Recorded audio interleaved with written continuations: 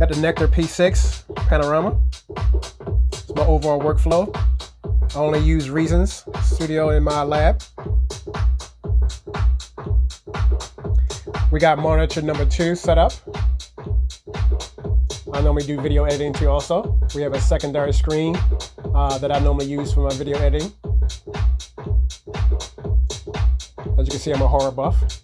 Check out my channel, Turf in the Basement. It's also on my YouTube site.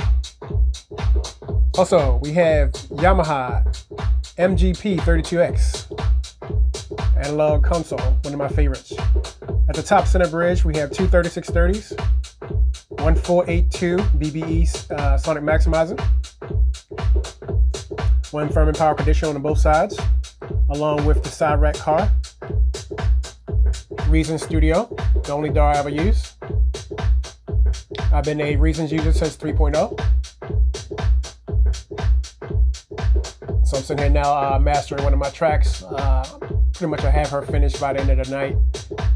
Just working on the bass group. That's why I had to install some VCA bus compression, so that way it sound real heavy on the bus, on the drum bus. And she set up for a hard knee, set it in hard knee, and she set the secondary compressor set for a slow attack, and she's over easy. So it's turned out to be pretty good. I like the overall flow already. All I had to do was just take out just a few things on my signal chain and just see how they sound. I'm familiar with all the devices. I just wanted to make sure that I was getting the right sound on that particular drum bus, because usually the way it happens in my lab, I change things over. So we got heavy compression there. Depending on my setup, I'll change things over to fit my needs and have everything all wired out.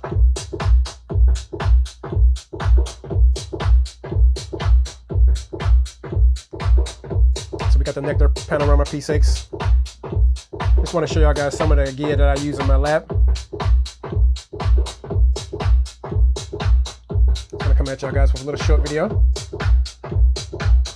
We got Master Bus.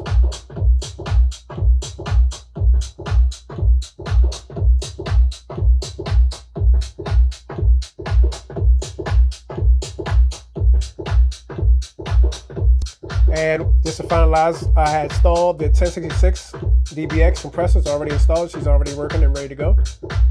So that's a plus. Now time to create some tracks. Set everything down. Have everything all busted up. Majority of the routing is going to be done pretty much right here, so I don't have to pretty much do too much of anything else, because with this controller, you pretty much don't have to use your mouse and your monitor too much, because you have everything right in front of you. So that's another thing I liked about the Nectar P6. It's pretty much self-sustainable. You have total control over your DAW, pads, rotary knobs for filtering, and for changing anything that you need parameters. Channel strips out. Anything that you pretty much would need is pretty much right there. And then you also have total control over your DAW. So I just want to come at y'all guys and let y'all guys know what I'm working on in the lab. And thank y'all guys for showing y'all support, for dropping by my channel.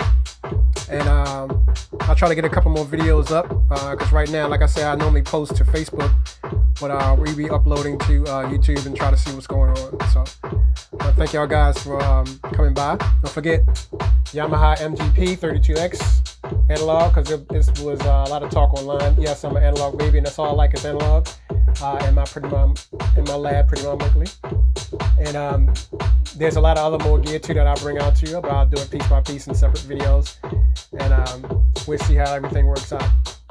There's also a Bluetooth speaker that I set right here in front of me. I just had to take that out so y'all guys can see the bridge, because I actually have that in front.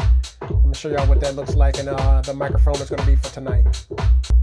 All right, the microphone that's going to be for tonight's choice is going to be installed on the 7603 mic preamp, and we got the Series Black LA320 microphone. It's one of my favorite microphones in my entire kitty. I have a lot of microphones, but this by far is my workhorse. She gets a lot of things done in my lab. It sounds superior. Like I said, the quality is pretty much top notch.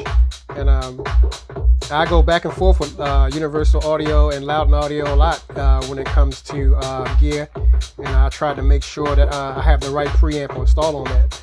And by far the best, it will be the 7603 Chameleon Labs mic preamp installed on this. It takes it really, really good. The next one I'm going to put on here is the Universal Audio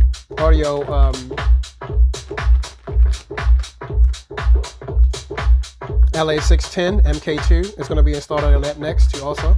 So I changed the preamps based on the microphone, based on the pretty much usage of what I got coming in my studio. If I have the client in the studio, then I'll change over the microphone. Depending on what microphone I want to use for that particular day, I'll just pull out a microphone and just have it installed and match it up with the client, especially on the female vocals or the male vocals.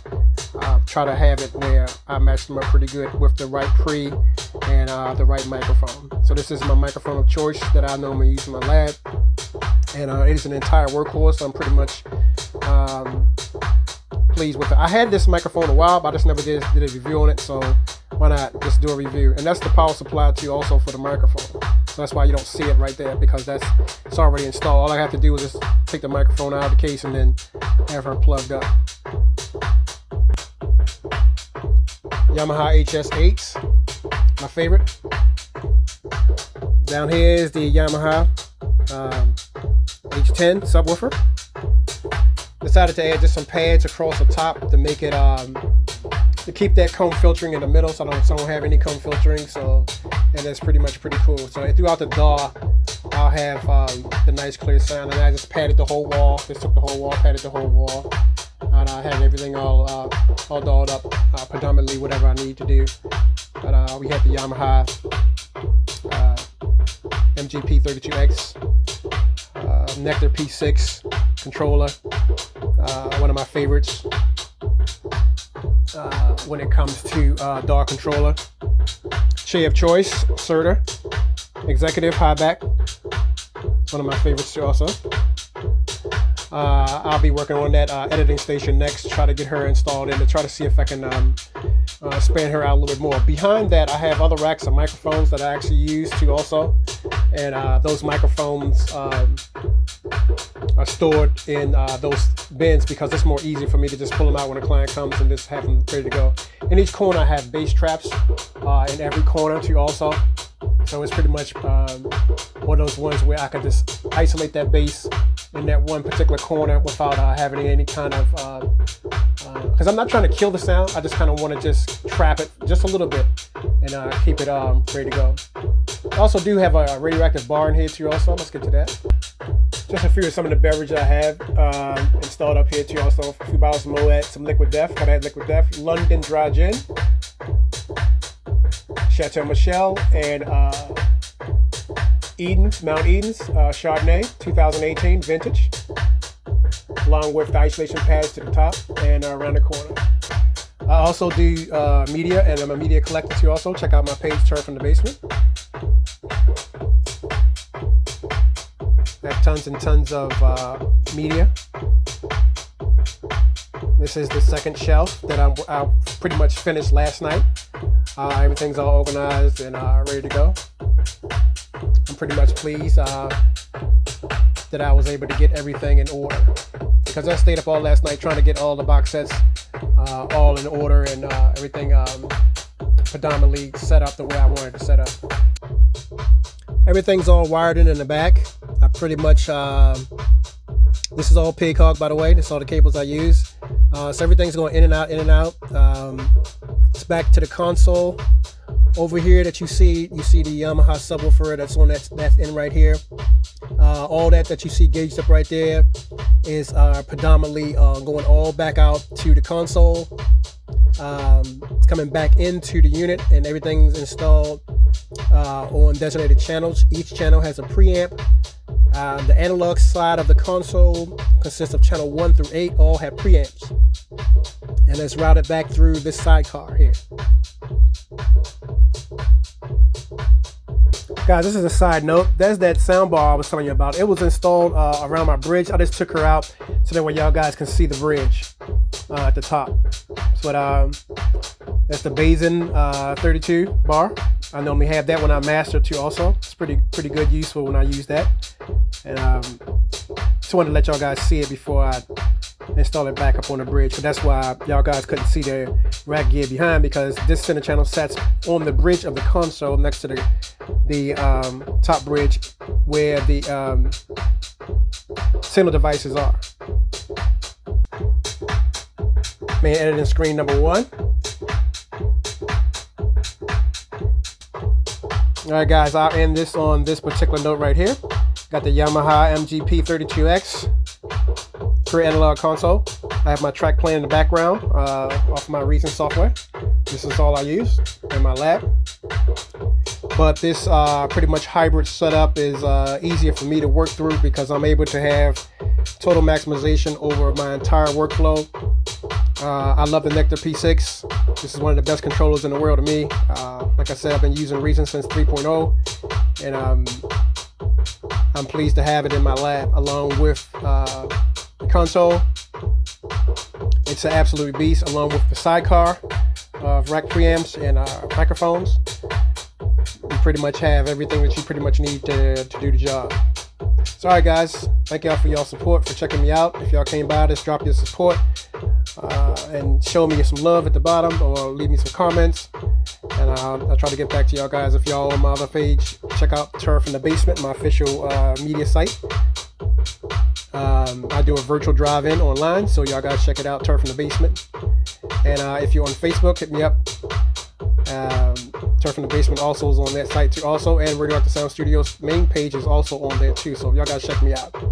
But this is the official page for the YouTube site, so I'm trying to build that now by uploading some videos. I know I haven't done any videos in a while, so now that's why guys, I'm uploading a few videos for y'all guys to check out. So I'm gonna finish this Reasons track, and thank y'all guys for checking me out, and you'll see more videos coming very soon. So guys, leave me some support and show me support, and let me know what's going on, and let me know what you're using in your lab, and if you find this video helpful and useful, just let me know in reference to any products or any kind of other microphones you guys are interested. I have tons of microphones.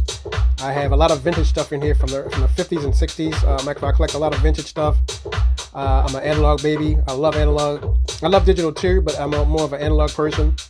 I have pretty much a lot of consoles. I mixed in a lot of consoles over the years, and I can tell you now, but the Yamaha MGP32X is my console that I normally use for my live rig, and usually when I do front of the house, I also bring it outside too also. So from the RadioActive Lab, thank y'all guys for y'all support. Leave me some comments, and feel free to check me out. Shout out to y'all guys. Peace.